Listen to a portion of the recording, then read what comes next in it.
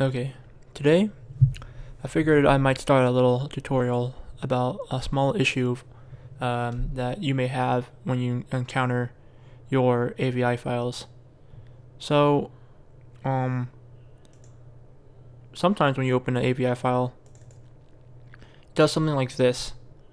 While you can still build an index and play, optimally you don't want to see this broken or missing API index. And there is a good way to fix this. The one way you kind of don't want to do is you don't want to just dump it in Movie Maker and then re-upload it as MP3.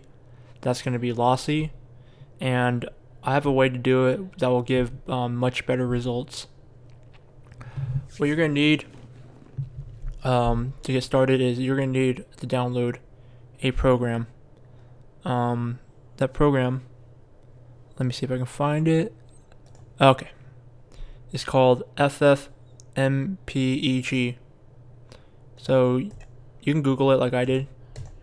You go here, and you're going to want to start to download it, and find your platform on Windows. So you would go there, click Windows, and at this point you can download a 32 or 64-bit.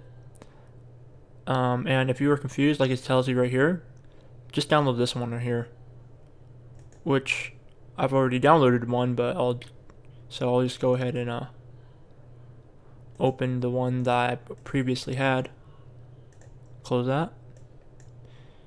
You go in here, use 7-zip or whatever file extractor you have, and where it says bin right here, you need these at a specific area of your computer. You need to get to your C drive. Then you need to go to Windows, System 32, and I've already copy and pasted, but if you haven't already, you want to do this and then drag it over and get them in there. This will enable some command prompt functions. After you do this, I'm going to go ahead and use a little bit of a guide to assist me here. We're going to get the fixing started. So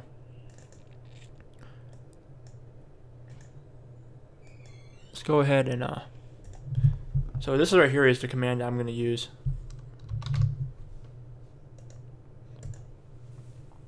So a command prompt, I'm sure you already know what it is. So run as administrator, of course. And right now I'm on a C drive. In order to reach my file, I'm in my H drive, so I gotta change drives, and it's as simple as doing this. And then to get to my file, louder is the one that's not working. A quick way to get you there is to copy and paste, change directory.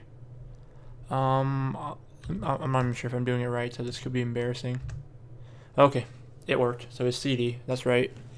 And I'm now at this folder. The one in question is this one. So I'll just go ahead and now copy and paste this.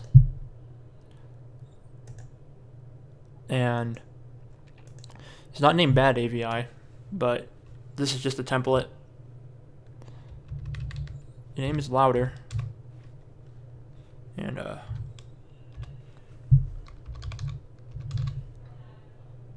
And let's make the name a little more memorable. And let's call it God. Good. Louder. And if I press enter,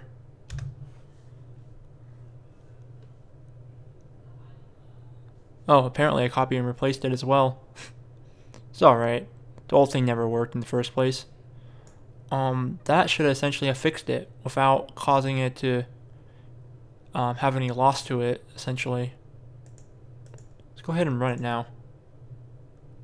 So this one, bad. This one, aha. No complaints. And if we took a look at the properties, 5.6 MB,